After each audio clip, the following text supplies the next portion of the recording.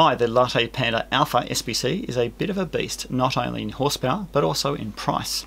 In this video, I take a look at benchmarks on Windows, Linux, and OS X, and also give my perspective on why LattePanda made a huge mistake.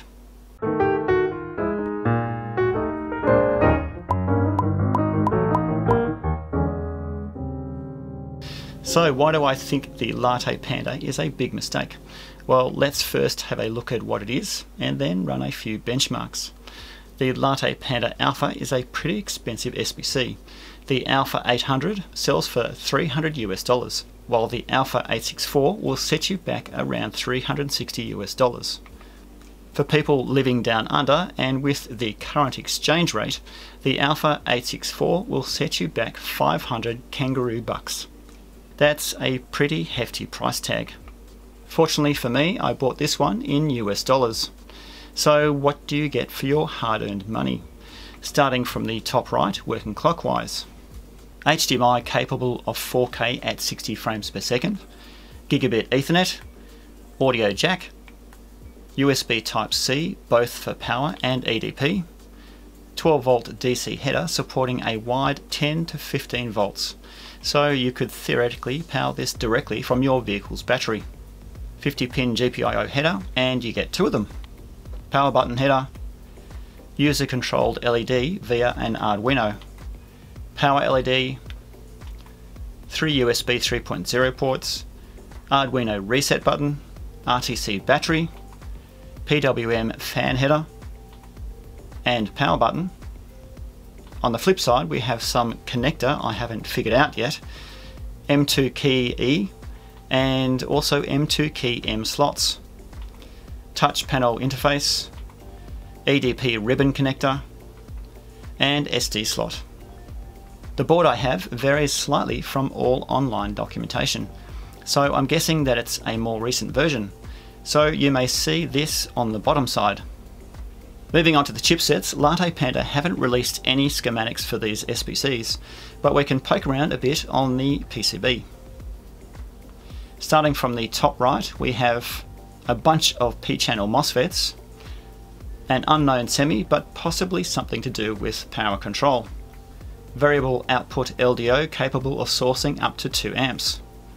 A bunch of EST protection ICs, Wi-Fi and Bluetooth module, USB 2.0 hub controller, running off a 12 MHz clock, a piddly 8MEGA32U4 with a 16 MHz crystal, yet another P-channel MOSFET, another unknown IC but probably another MOSFET, and another unknown IC, but the fact that there's an inductor nearby is probably a DC buck converter. Some more EST protection, WinBond 256 megabit SPI flash, another unknown IC but possibly a 6-channel demuxer IC from TI, another unknown semi but probably another MOSFET, SIPX RS232 transceiver supporting 3 TX and 5 RX channels, USB UART bridge. I'm gathering that the Arduino is connected to the main board via the RS232 transceiver, USB UART bridge, and then USB 2.0 hub. Flipping over to the front again, we have a USB Type-C power IC which manages power distribution from the USB Type-C connector, supporting up to 5 amps at 20 volts. Realtek ALC269 audio codec chip, dual port gigabit Ethernet coils, another unknown IC, NPN power transistor, Realtek gigabit Ethernet transceiver supporting PCIe, yet another P-channel MOSFET, and another, and another. But here's a 3.3 volt 8 milliamp DC buck converter designed for CPUs. A couple more unknown ICs, seems to be a few of them, but I'm guessing that there's some type of DC buck converter. And a semi that is a blast from the past, something that you would see on almost all desktops.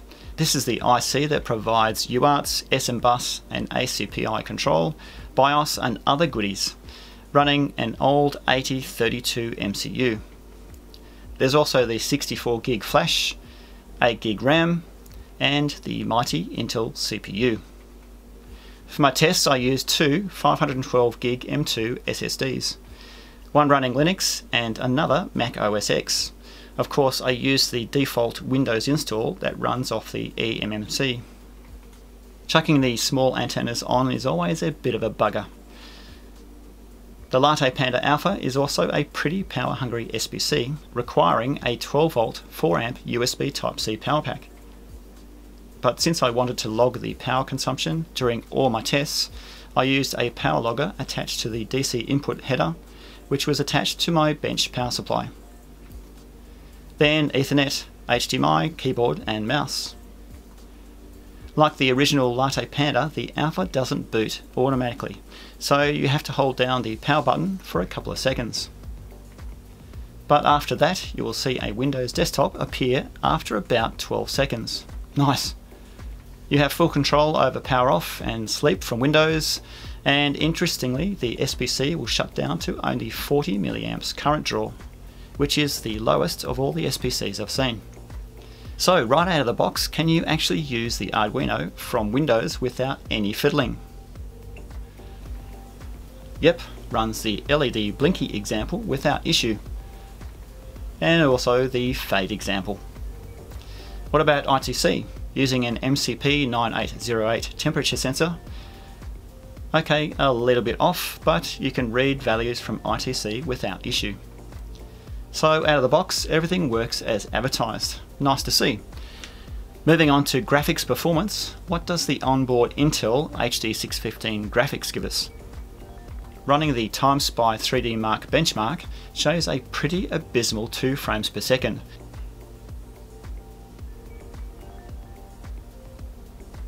But you can't really expect it to perform like an Uber gaming rig. However, the Ice Storm benchmark was pretty smooth, often reaching 200 frames per second with an average of 100 frames per second. Moving on to the GFX bench showed it once again to be pretty smooth.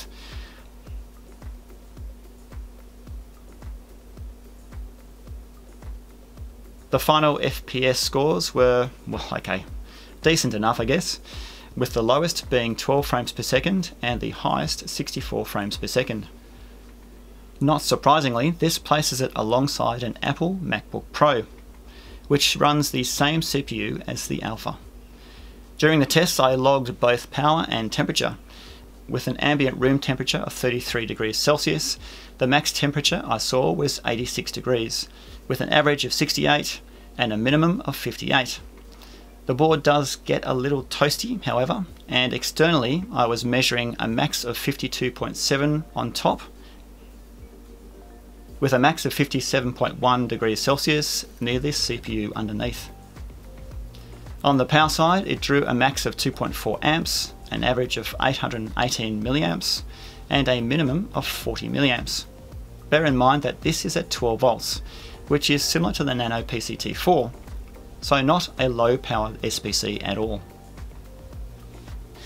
So enough of Windows testing, let's move on to Linux. I'll be using the latest stock Debian install media for my Linux tests. I burnt this to a USB flash drive using Etcher and chucked that into one of the USB ports. Getting into the BIOS is as simple as pressing the delete key as many times as you can after you press the power button. Like any decent BIOS, there's a fair amount of options. But we want to boot from the USB flash drive, and then progress on with the usual Debian install. And really, there was nothing odd or unusual with the install. It behaved like any other desktop or notebook install with well-supported hardware. Once installed and rebooted, you'll get a desktop in around 12 seconds. Nice! And the speed of upgrading and installing extra packages on the OS shows that we're not dealing with an ordinary SBC here. Linux could see the onboard Arduino without issue, so I'm not going to rehash those tests. So first on to some graphics tests. I used the superposition benchmark from Unigine, which was really a little slow, spitting out at the end a measly 4 frames per second maximum. Note that this was with the stock Debian install with no additional graphics driver hacks used. I'll have to publish a later video with updates to these tests. GLX gears came up with 490 frames per second, which was good to see, and the Geeks 3D tests were fairly interesting.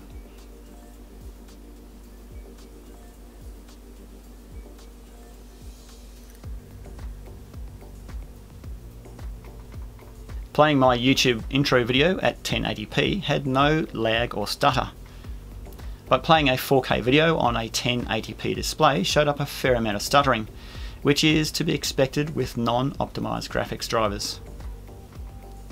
Network speeds were, of course, lightning fast.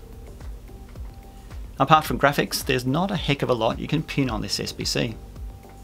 On the GPIO side, you of course can't see any SPI or ITC, as this is provided by the Arduino. But you can see the Arduino USB to UART bridge and additional serial interface provided by the Arduino. You also have access to CPU temperature and frequency control.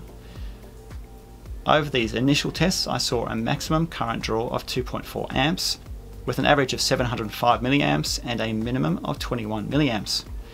On the temperature side, I saw a maximum of 80 degrees, with an average of 65 and a minimum of 58. So on to Phoronix tests. I ran my usual battery of benchmarks over a couple of days, and what were the results? Throughout pretty much all the benchmarks, the LattePanda Alpha came out on top, beating everything else by a substantial margin. Almost 3 times faster than the Nano PCT4 for RAM speed, 940 megabits per second Ethernet throughput, lightning fast on Go, Perl, Python and PHP, outstripping even the Jetson boards, beating the Odroid XU4 on 3D rendering. Almost every benchmark it was beating the current reigning Jetson SBCs by a fair amount. The only test where it lost to the Jetson was the Tiny Mem benchmark. During all these benchmarks I saw a pretty similar current draw, with a maximum of 2.4 amps, average of 939 milliamps, and a minimum of 443 milliamps. And temperature was fairly stable as well, coming in at a slightly lower max temperature of 81.5, average of 69, and a minimum of 58. One thing I did notice is that the 12 volt rail was pretty stable throughout all my tests, with only a 250 millivolt variance, and is one of the reasons for the decent stability of this SBC. So next on to Mac OS X tests. One of the main reasons why I wanted this SBC is, well, to publish a review on it, but also to use it as a backup Premiere Pro editing desktop, and I plan to edit my next video using the LattePanda just to see how it goes. So I need to install OS X. I was going to publish a brief video on how to install OS X on the LattePanda Alpha, but really just head on over to Don's channel, Nova Spirit Tech, to find his excellent step-by-step guide. Once everything was installed, it came up with a fully functioning Mac OS X, with the only issues being drivers for Wi-Fi, audio, CPU temperature and frequency scaling. So time for some subjective tests before I get onto Phoronix. Yep, YouTube videos played without issue. The Arduino Leonardo serial port was visible, so let's check that out. Yep, all okay there. I'd be surprised if it didn't work. So I then ran a bunch of Phoronix tests on OS X to see how it differed from Linux. SQLite had a pretty huge difference, but this was due to the fact that I used a slightly slower SSD for Linux than Mac OS X. Linux was overall slightly faster in benchmarks from then on, which is due to the fact that OS X runs a lot of extra processes in the background consuming CPU time. Overall it was pretty well matched with Linux, which was to be expected. The same could be said for power consumption. During install it pulled 2.4 amps with an average of 921 milliamps, while running Phoronix tests it hit a peak of 2.3 amps with an average of 544 milliamps. So for such a great performing SBC, why do I still think it's a big mistake? It's actually not the price, because even though it's expensive, bang for your buck is pretty good. It's not the design of the board. You can power it from a wide 10 to 15 volts, making it suitable for in-vehicle use, and shuts down to a 40 milliamp quiescent current. Surprisingly, it comes down to the embedded side. Sure, the Arduino is easily accessible on all OS platforms. You have access to all the GPIOs, and it can run even with the main CPU powered down. But they used a piddly small Atmega 32U4. What they should have done is use a much faster, more modern MCU. Any one of the 80 SAM series, like the SAM D21 or SAM D51, or even the STM32 series, would have been a much better option. The way it stands, it looks like the Arduino side of things was just an afterthought that was designed in at the last minute. Another thing they should have done is not have the Arduino as part of the base PCB, but as an add-on. I'm almost pretty certain that most people who buy this board won't ever use the Arduino. Anyway, that about wraps this review up. Like the Nano PCT4 review, I'll need to publish a part 2 follow-up video, where I go into 4K multi-head tests and also other benchmarks. So hit subscribe if you want to be notified when I publish that video. And I really can't do without my Patreon supporters who really keep this channel going. If you want to become a supporter, then head on over to Patreon and it'd be great to have you on board. Thanks for watching and see you next time.